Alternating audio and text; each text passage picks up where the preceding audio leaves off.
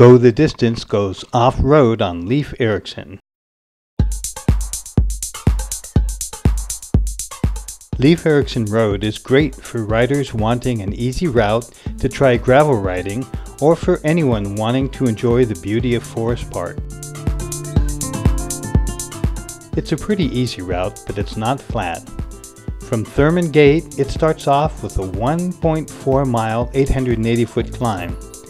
It's a pretty gentle climb, averaging about 2% with a few little pitches at about 4% or so. After the initial climb, it's essentially flat for the next 2 miles. It's time to relax and enjoy the scenery. On Leif Erikson, you don't need a Garmin to know where you're at. There's a cement milepost every quarter mile. After about 3.5 miles, there's a series of 4 long, gentle rollers, each about a half mile to a mile long. You'll gain about 200 feet in this last stretch. If you want a challenge, you can ride up the fire lanes or a Salzman Rd. Just after mile 6, it's time to turn around.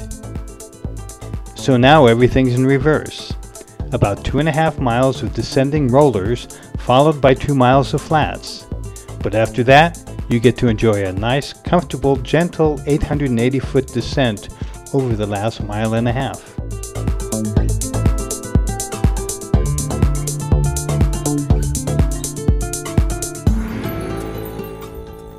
Although a mountain bike will provide a smooth and sure ride, you don't need a mountain bike to ride Leif Erikson. A gravel bike works just fine, or even a road bike so long as you have wider tires, say 28 millimeters or wider. But with that said, you do see regular road bikes on Leif Erikson all the time. You just need to be sure of your bike handling skills in that case.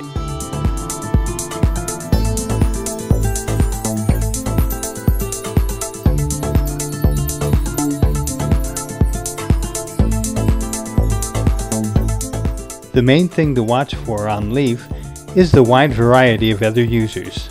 You'll see joggers, strollers, kids, and cyclists of all abilities.